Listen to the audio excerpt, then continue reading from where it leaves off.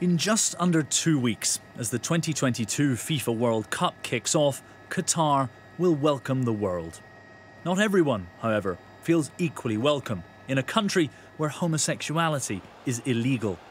And today, World Cup ambassador and former Qatari footballer Khalid Salman did little to set minds at ease when he gave this interview to German television.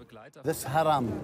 Weißt du, was Haram ist? Haram what's meaning? Yes, haram. Ja, Haram, eine So Sünde. he would say for me, why you drink it? But do you think gay is Sie finden Schwulsein ist Haram? Ja, es Because ist why Haram. is haram? Ich bin kein strenger Muslim. I am not Aber big- warum one ist big es Haram? Muslim. Es ist ein geistiger Schaden. Because the damage in the mind.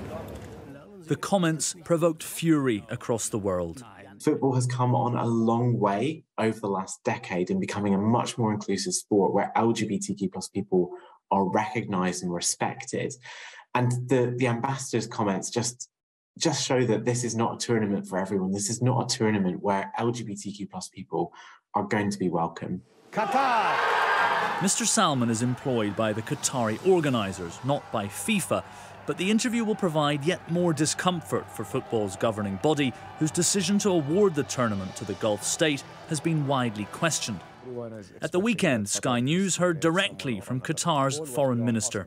We have our cultural norms, we have our society and what they like and what they don't like. We are not going to change the society for 4 weeks event, yet we are respecting everyone and expecting from everyone to respect our laws.